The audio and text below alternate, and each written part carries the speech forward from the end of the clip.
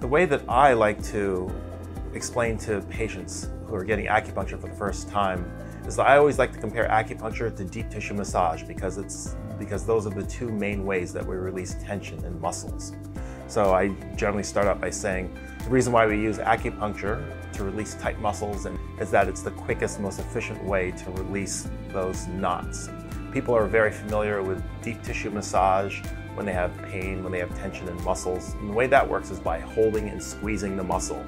It takes a lot of effort, it takes a lot of pressure, and it hurts the entire time. But with acupuncture, for whatever reason, you get a hair-thin needle, go right to that same knot, and just by entering into that knot, into that trigger point, it causes the muscle to spasm and then to release very quickly. So it's not without sensation, but it's a lot quicker than the kneading and the pressing and the grinding from deep tissue massage. So when the needle goes into the knot, you'll have the muscle spasm and twitch, and then it's done. So it's not without sensation, but it's instant. It's just a millisecond, and then the muscle releases. Initially, it might be a strong sensation. Sometimes it's painful, sometimes it's not, but then it should transition just to being dull, achy, and heavy. Those are all good sensations.